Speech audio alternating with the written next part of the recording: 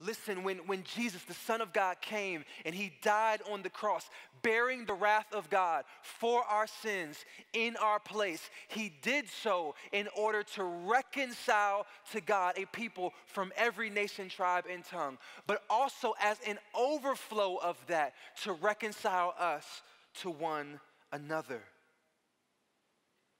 That Jesus, in all of his supreme glory, is in all. He indwells all believers by his Spirit, and therefore he is what binds all believers together. Jesus is the common denominator in the church.